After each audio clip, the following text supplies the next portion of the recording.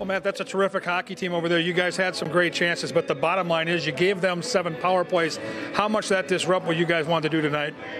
Yeah, can't take that many penalties. It's tough to kill. It hurts momentum for us. It gets certain guys out there, some guys not as much, and we got to take less penalties.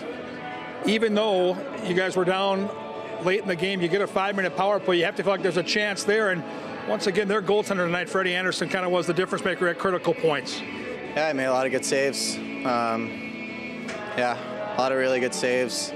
Wish we gave him a little more shots, test him a little bit more. But yeah, he made saves when they mattered, and it's obviously big for them.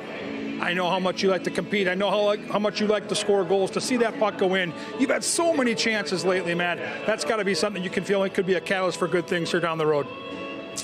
I guess so. I mean, you want to matter a little bit more, closer game. It's obviously nice to score, but it doesn't really have too much of an impact. So, I mean, you take the win over scoring goals any day, but yeah, I guess a little bit. And now we turn the page to Florida, and this is going to be a very special part of your hockey season. Dads and mentors being a part of this. Your father, Todd, going to be down there. What's this mean to you and your family? Yeah, it's super exciting. I think obviously the older guys have done it before, but it's my first time, so having him with me and going to games and being able to watch and stuff like that, it's awesome. It's a lot of fun. I'm really looking forward to it. Appreciate your thoughts. Looking forward to a great weekend with you guys in Florida. Yeah, thank you.